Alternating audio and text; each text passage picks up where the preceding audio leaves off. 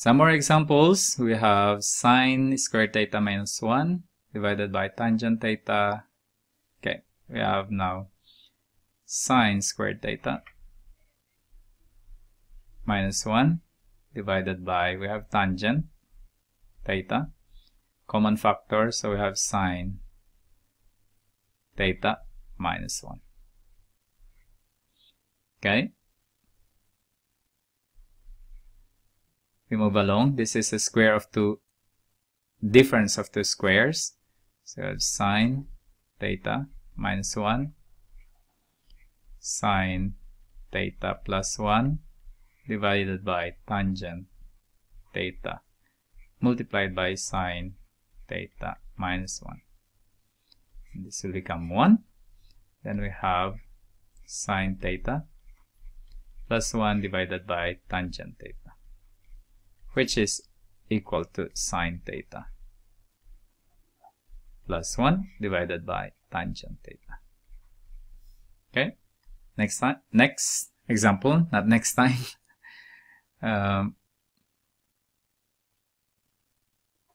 This should be equal to 1. Okay, what could that be? Oh, 1 minus cosine, that is sine squared x, and then 1 minus cotangent, 1 plus cotangent. So we have sine theta plus cosine theta is equal to 1. We need to have cotangent, so we have divide both sides of the equation by sine squared, sorry, it should be squared or else it's wrong. Okay, then this will become 1 plus, this will become cotangent squared theta is equal to 1 divided by sine squared theta. Then this one now, this is equal to 1 divided by sine squared theta.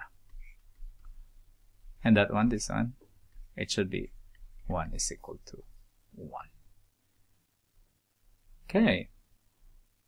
Some more. Maybe the last one. This is the last one. This is the last one. Yeah. Okay. Use algebraic techniques to verify the identities.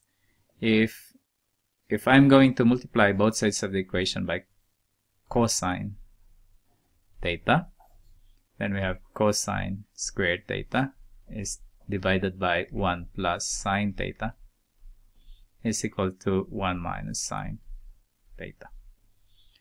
And then if I'm going to multiply both sides of the equation 1 plus sine theta, then we have cosine squared theta is equal to 1 minus sine theta multiplied by 1 plus sine theta. Sum and difference of two terms, then we have cosine squared theta is equal to 1 minus sine squared theta. The difference of two squares instead. And we know that they are equal. These are equal. Okay. In my next video, then I will be discussing sum and difference identities. And then to start with, maybe I will be giving you some proof why these identities are equal, or they are identical, that they are identical, wherein we can use in solving trigonometric identities. So see you there, and thank you for watching. Have a nice day.